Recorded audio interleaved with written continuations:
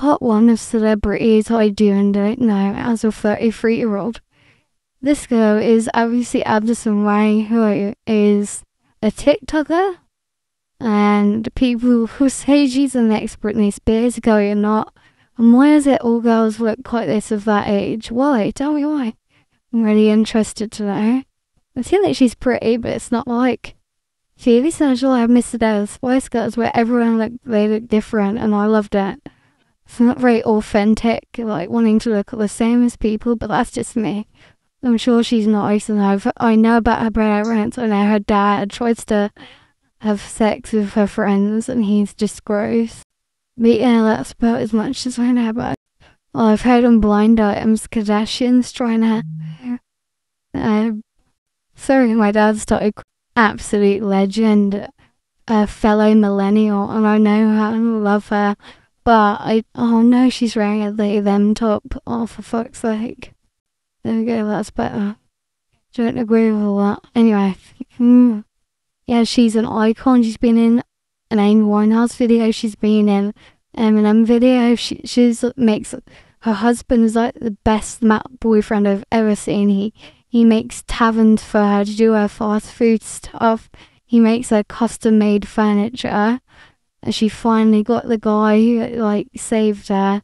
Not saved her, but like, and then she had kids. She's pregnant again. Like, kind of jealous, because it's funny when you see fellow people who can't get pregnant, like, you sympathize with them, but also at the same time, like, you get scared they're gonna get pregnant, and I don't know, lose that bond. It's not in like a selfish way. It's a really hard thing to explain, but yeah, her videos are iconic. I never got into her in the early days because I just didn't really, I don't know, use YouTube much for people. I just did it with like music. But yeah, I love her new podcast. And I love that she's happily married now, got 2 kids, and it just proves that you can change anything in your life. Don't know this girl, everyone talks about her all the time. I think her name's Molly May.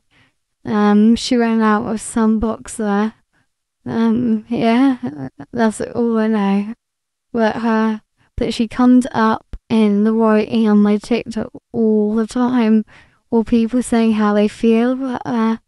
And I don't know why it would come up on my search bar thing, you know. I've like explaining what it's called, that bit you go to when you search, and it shows the people at the bottom on TikTok.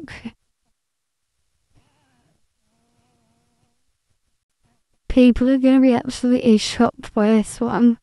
I don't know anything about this woman apart from what I've heard on podcasts.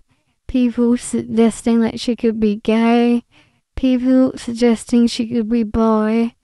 People suggesting so many like Easter eggs in her songs about stuff.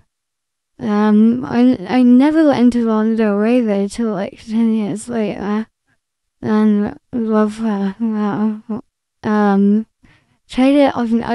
All I know is that Shake It Off song, I think it's called, off the 1989, and I know the songs, but I knew nothing about her.